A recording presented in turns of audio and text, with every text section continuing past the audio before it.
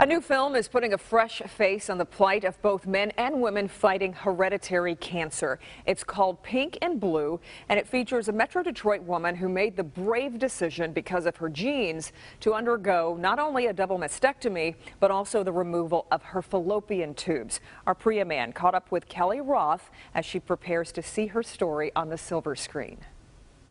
The sign is going up for the documentary Pink and Blue, Colors of Hereditary Cancer. We sat down with Kelly Roth, a young woman from Sylvan Lake profiled in the film. She tested positive for a gene that increased her risk of cancer. Tonight she'll be watching the documentary for the very first time. I'm probably more nervous to see the movie than I was for my surgeries, if you believe that. At just 22, Kelly Roth has had a double mastectomy and removed her fallopian tubes.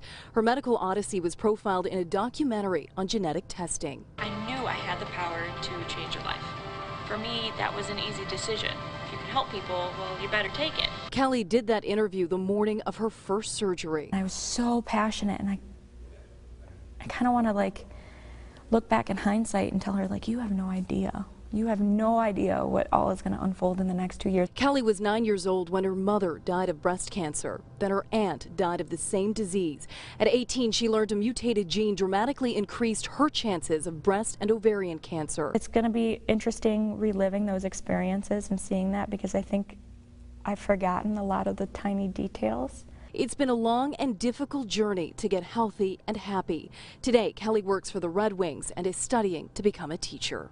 So I'm doing these things that I've really always wanted to do, but I kind of felt held back because of this cloud over my head. And now that it's no longer there, I feel like I have endless opportunity to live a life I've always imagined. Kelly says she's going to wait a few years before removing her ovaries. She's urging anyone who may have concerns to do their research before embarking on a similar journey. Reporting from Royal Oak, I'm Priya Man, Local 4.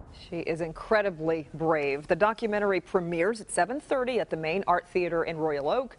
Red Wings goalie Jimmy Howard will be there to support Kelly.